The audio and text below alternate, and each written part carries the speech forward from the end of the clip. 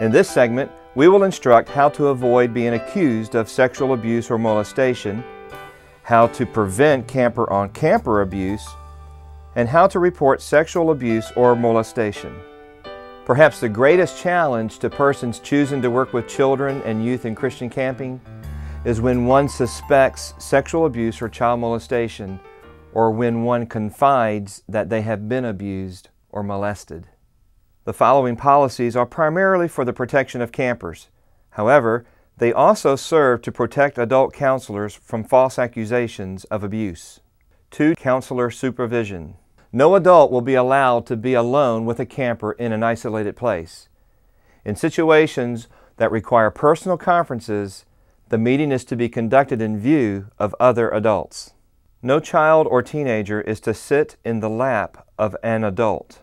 No adult is to allow a child or teenager to sit in his or her lap or lie in his or her bed. The only exception would be the parent of the child. No frontal hugs. An adult from time to time may sense the child's need for a hug in order to support or comfort the child.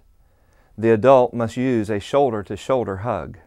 Respect of privacy. Adults must respect the privacy of all campers in situations such as changing clothes or taking showers. An adult would only intrude to the extent that the health and/or safety of the camper would be in question. Sleeping accommodations.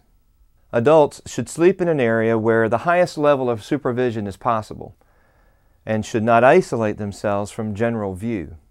Appropriate attire. Adults will at all times dress modestly. Roughhousing or hazing is prohibited. An adult will not wrestle, tickle, or in any way engage a child or teenager in an activity where the adult's hands might come in contact with the camper inappropriately.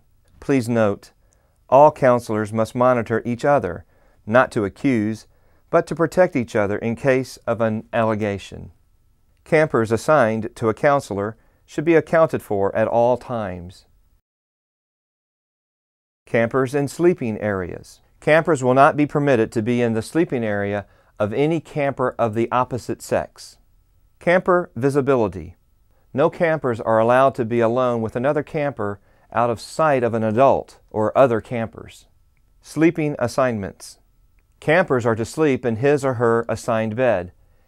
Campers are not to sleep together. Adult supervision. Adults are to supervise all activities of the camper, both organized and unorganized. Supervision during swim activities.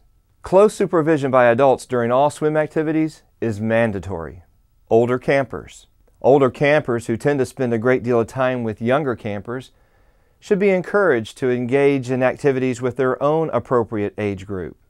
Reporting by a camper.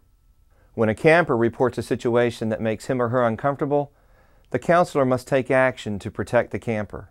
The adult who has witnessed or who becomes aware of any form of abuse of a camper must inform the youth camp license operator as soon as possible. Investigation of allegations. Counselors are not to investigate the allegations. Counselors are to report the information to the youth camp licensed operator as soon as possible. Reporting. The counselor is to submit to the youth camp licensed operator a written report of how he or she gained the knowledge of the allegation within 24 hours. State reporting. The youth camp licensed operator is to report by phone, followed by fax, to the Department of State Health Services, Environmental Health Group. If the abuse happens on the campus of the Texas Youth Camp, it must also be reported by the licensed youth camp operator to the Office of General Counsel Investigation Section. When a child or a teenager confides in you, assure him or her that you care, that you're listening, and will do whatever is necessary to be of help. It is not your role to question or determine the facts or to suggest that he or she was or was not abused. Let them know how much you admire the courage and confidence it took to share what has happened. This concludes the Child Protection Training video. The purpose of you viewing this video is to provide safety and protection of our children, churches, and camps.